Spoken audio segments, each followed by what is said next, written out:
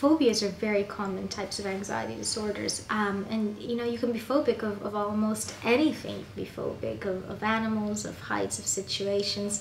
A quite common phobia is agoraphobia. It comes from the Greek word agora, which means marketplace. So it's fear of basically being in open spaces, being around people. It's a fear of basically anything but being by yourself in your own safe space. Now that raises a dilemma. If I only feel safe in my own home, then how do I get help? Well, the great thing is that your GP, I should be able to advise you. There's volunteer organizations that can advise you. Websites like this to give you information about what to do. There's a lot of GPs who are able to organize psychologists or counselors to initially come home to you, or that can organize a family or someone you feel safe with to be able to escort you to a session. Increasingly, people are recognizing that if you engage with agoraphobia early on, you're able to treat it very well. In fact, even if you've been agoraphobic for years, it's something that you absolutely can tackle.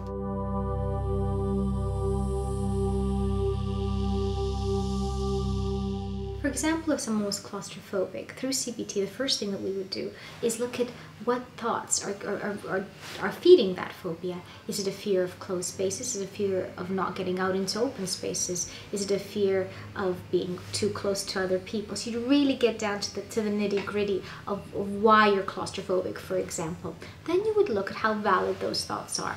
Will being in a closed space actually kill me? Will it be? What is the worst possible thing that can happen? I'm stuck in an elevator.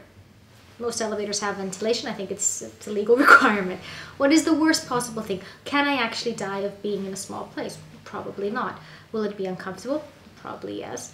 But what can I do to help? Well, there's an abundance of things I can do. I can try and get out. I can distract myself. I can speak to other people if they're there. I can, and you list the things. And you kind of start by then doing what most psychologists call a systematic desensitization. And if you think about it, you approach a phobia like you would on a ladder. So if I'm afraid of closed spaces, well, perhaps the first thing I do is I sit in the therapy session and I sit far away from the door, so not being able to get out. And then as I get comfortable with that and I'm able to regulate my breathing and my fear, I may close the door.